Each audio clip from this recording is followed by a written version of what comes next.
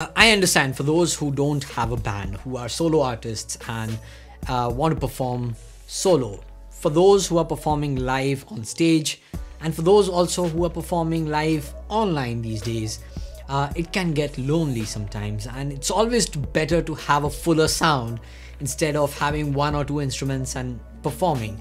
And I get it, it's a little difficult to get that sound by yourself. But you can make that happen. With these simple steps, you can create a live set of your own, and you can have a much fuller sound during your live performances, and you can add that value and bring out that X factor. Now, the first thing that I do is that I just create pads. Now, let's say if I am a guitarist or a bassist or a pianist and I want some backing pads. So what I can do is that I can just create a MIDI region, punch in some bunch of chords,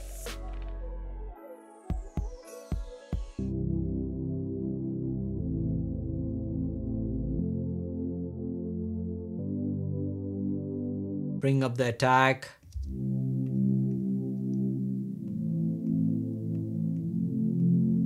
so now you have a basic pad ready, and what you can do is you can loop it as many times as you want, and this just creates a backing layer of your solo performance.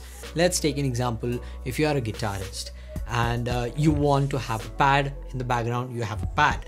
You also want to have a bass. You can do a bass in which you can just add in all of these things as a bass.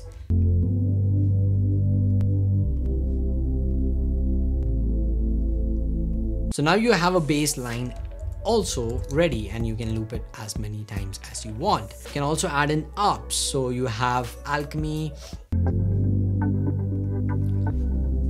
Now you have a basic layout of a song ready, and you have pads, bass and ups, and now you can play over it, you can sing over it, you can jam over it. If you are a pianist and you want to showcase your piano talents, you can do that. Now let's say you want to switch up the tempo and the key as well.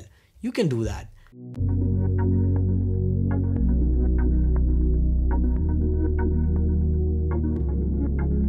So now let's say I have switched up the chords, and from the 33rd beat you wanna change the song while you're playing live, and you want to also change the tempo. Now for the sake of this video, I'm just bringing in a loop of drums so that we can hear that out. What you can also do is bring this down, put an automation of the tempo over here, and then bring it up to, let's say, 145, and let's hear it. Let's hear the transition. It's going to be sounding abrupt, but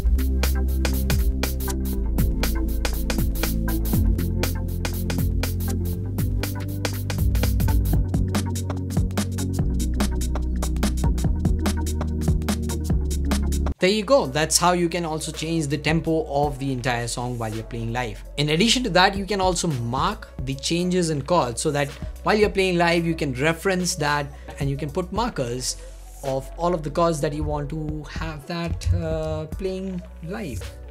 So you can do that, and you can put in all of these markers based on the chord changes that you have. You can also export these as WAV files if your computer, or if you have a static desktop in your studio and you don't have a mobile device, you can extract these as tracks and play them as backing tracks, and there are a bunch of apps out there. Using Logic gives you the leeway to kind of adjust the EQ, compression, and also mute few parts in live shows, because live sound is totally different.